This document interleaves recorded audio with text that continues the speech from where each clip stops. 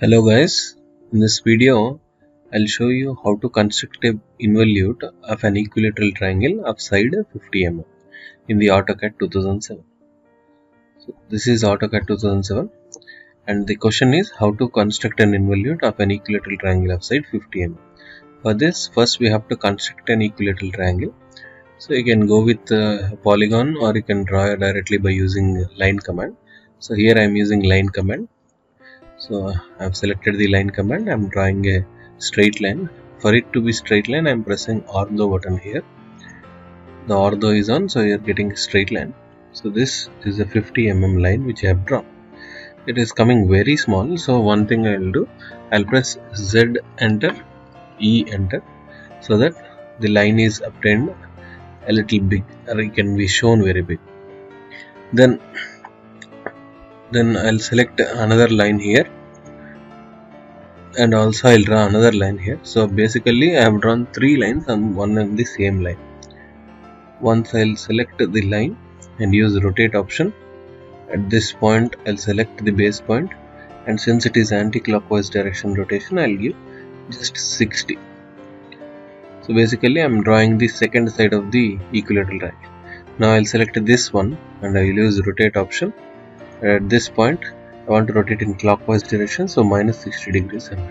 So basically I have drawn a 60 mm side 50 mm side equilateral triangle. So again Z enter, E enter. Now I'll zoom out a little bit. Yes, I'll zoom out a little bit, and at this point I'll draw a straight line. From this point I'll draw a straight line of length 3 times, because it is having 3 sides. I'll take 3 times of the side, that is 3 into 50, it is 150 mm. So 150 mm straight line I have drawn. Escape, Z enter, E enter, so that the line is the triangle along with the perimeter. The perimeter of the triangle is drawn here. This is the triangle and the perimeter is started here. Now once this is finished, simply select this one, use copy option, and from here just paste it here. This is one time, and at this point I'll have 2 lengths, therefore copy it, select this point, paste it here, and again paste it here. So this is another thing. Now you can see this, whatever the perimeter is obtained here, will be of 3 times of that length, that is nothing but 150 mm. So this one will be 50 mm, this one will be 100 mm, and this one will be 150 mm. So basically involute is something which is like there is a string which is wound between around this figure, and that is unwound. So when it is unwound and it is in without any elastic nature, if that string is taken out, then that is how it will look like.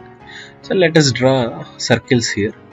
So simply we can go with circle here like this and select all this and use trim command.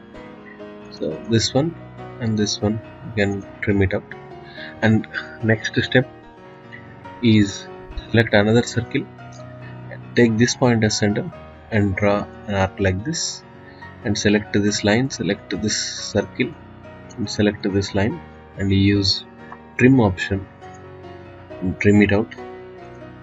So this is also finished, and finally select the circle command and select this one and use like this.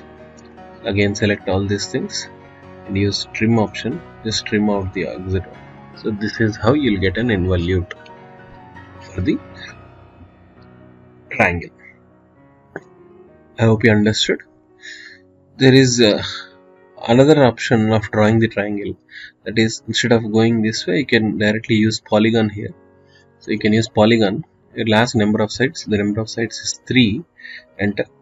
Then it will ask specify center of the polygon, but I don't know if it is in circle radius and X circle radius of the polygon. So therefore I'll press E enter, because edge, I know the edge, that is side I know. So E enter. Then select the first point, select the second point, it will ask. Second point distance is 50 mm which I have taken here. So 50 mm. So in this way also I can draw. And once it is drawn, again repeat the same process. But here what happens is that you need to draw a straight line here, because if that straight line is not drawn, you can't copy it, because here you see, if you select it, everything is selected. So you just can't copy and paste it. So if you want to copy and paste it, you need to draw a straight line here, like this, from this point to this point again. Then use copy command and select that object, press enter, and from here base point you paste here, and then you can draw it. And again same, if you want to draw here, again you should have selecting this point to this point, you need to draw a line and use copy command, select this object, press enter. From this base point you'll paste it here, as well as you'll paste it here. And then regarding the last line, that is perimeter line, from here to here I'll draw a straight line, enter, select this, copy it. I need to paste it 3 times. So 1, 2, 3 times I paste it. Once this is done, again as usually you can go with the circles and trimming. So if you don't want to go with circle and trimming, there is another option, that is drawing an arc directly.